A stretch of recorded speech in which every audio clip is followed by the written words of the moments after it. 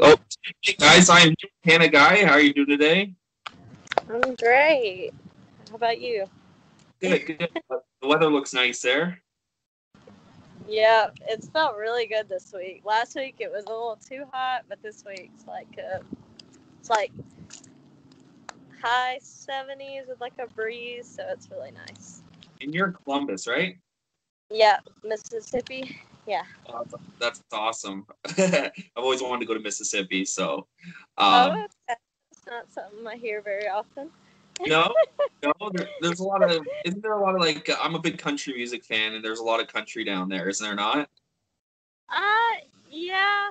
Um, yeah. A lot of country, not as much like, yeah. I get what you mean. A lot. Awesome. Yeah. So got the big win over, I think it was 2 weeks ago now. How's it? Has things changed much for you since that big win in Bellator?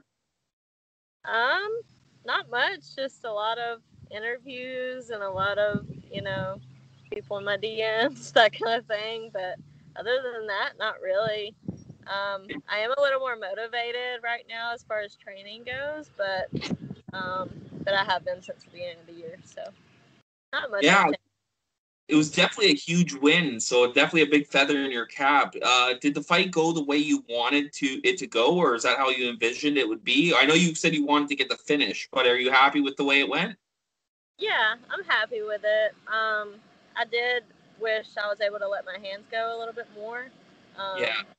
I just kind of uh, that kind of went out the window. But my footwork, was a lot better in that fight, even though you may not have been able to tell, but I was like cutting off her angles, so she wasn't able to run for me as much. So I was really proud of that for sure. And, the grappling and stuff I was proud of. So Yeah, it was overall. great. Was there a point in time where you said, "Hey, I'm going to get this arm bar. Like this is it"? Yeah, a couple times I thought. So she was just super tough. Yeah.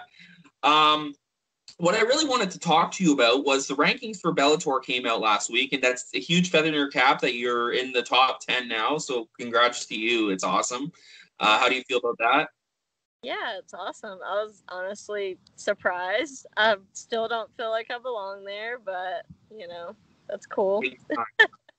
Now, now with rankings, there's always controversy with sometimes because, for instance, Valerie Loureda is still ahead of you in the rankings. I don't know if you've seen that. What were your thoughts about that? Because I just found it a little bit weird. You see it a lot. Yeah, I don't know. I don't know who makes the rankings and what they like base it on, but you know, I mean, there's not really any reason to get mad about it or whatever.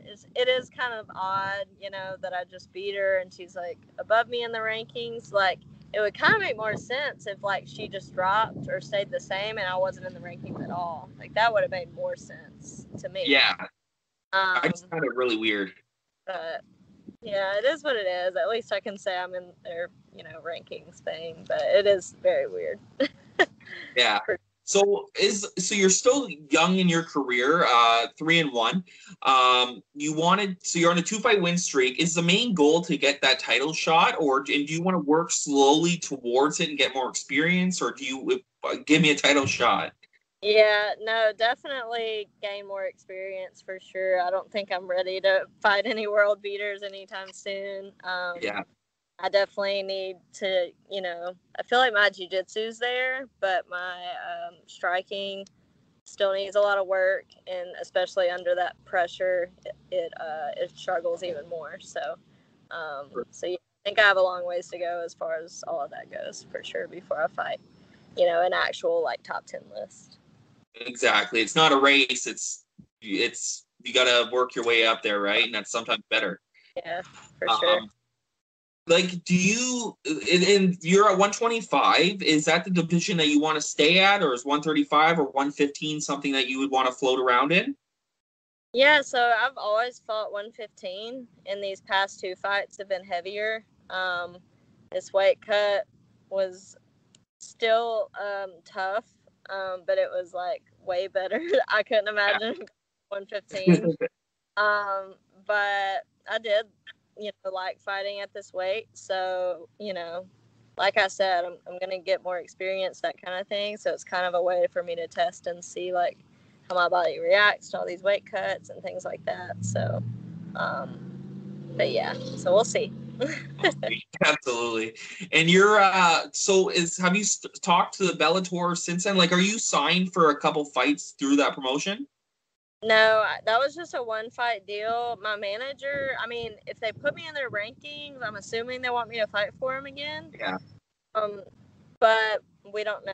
So my manager, Matt Weeble, signed with him with First Round Management, and he's talking to them right now, and probably just going back and forth with numbers and that kind of thing. So making sure their goals align with mine as well is important, because like I said, I don't want to fight world beaters right now. I just need experience. I'm up for challenging fights, of course, but I'm not trying to, fight a cyborg or something like that. I'm not there yet.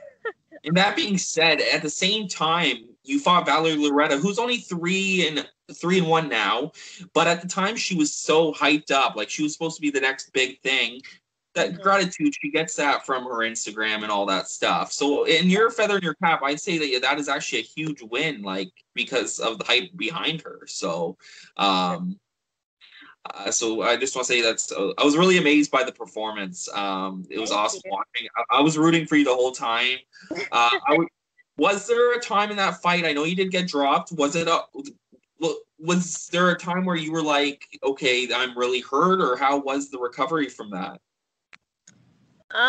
No, not as much that time, but probably the first time I clinched up with her, just feeling like that she was pretty strong and explosive, mainly like exploding out of clinches, which I already knew she would do, but just kind of seeing how she was and the fact that I wasn't really able to hold her on the wall as well, kind of didn't surprise me that much, but it was just like, all right, I gotta step my game up, like actually go for the double leg, that kind of thing.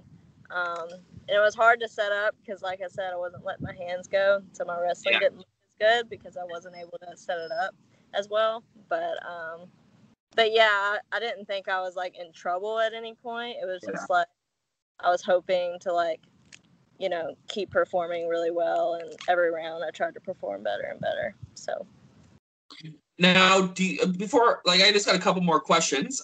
Do you feel that they're going to try and get a rematch with her just because of her name? They might.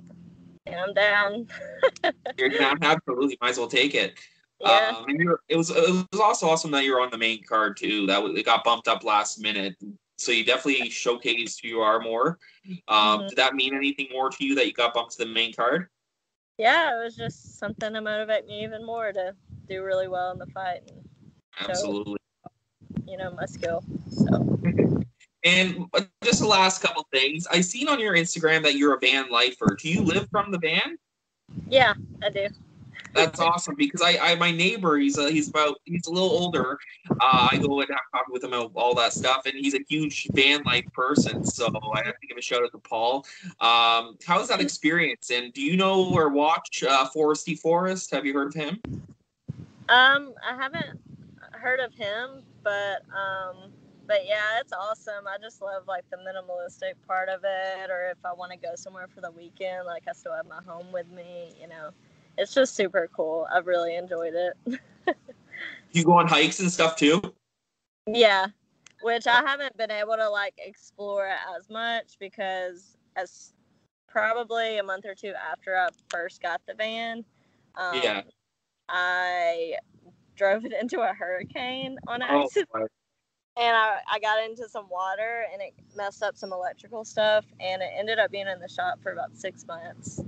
And so I just got it back like a few weeks before the fight. And so that was kind of exciting. So I've been in it ever since then again. And it's been nice being back in my van for sure. You should definitely do a YouTube channel. Yeah, I've thought about it. Like once I'm able to do more exciting stuff in it. But for now, just casually staying in it. For sure. And my last question for you before I let you go is, when would you like to fight next, and how fast would you like a turnaround? Yeah, I mean, I'd like to fight as soon as possible. Like I said, I'm trying to get experience. It's easier to stay in shape than get back in shape. So I'd rather just go ahead and have another fight pretty soon. And it always helps the nerves and stuff like that as well. So hopefully my striking will look better if the nerves are down a little bit more, so. For sure. And I'll definitely be watching your next fight. Is there anything you want to shout out before I let you go today? Yeah, just my family and friends, and all the encouraging messages I gotten from just fans, and then my sponsors. I'm under first round management, but also I'm doing like a giveaway right now with Millions.co, which is one of my sponsors, for the Dustin Poirier Conor McGregor fight. Pays for your tickets and flights and all that stuff, so you can go on my page to check that out. And then my other sponsors: Incognito Investigations, Supersonic Car Wash, Brick Chiropractic, Your Fresh Tech, Sheath Underwear. Gotta be one more. Team. Yeah, all those. And you can check out all my pages, Hannah Guy MMA, on pretty much everything. So. Perfect. Well, I really appreciate you being on the show today, and I can't wait to see you kick ass again. Yeah, thank you so much. Appreciate your time.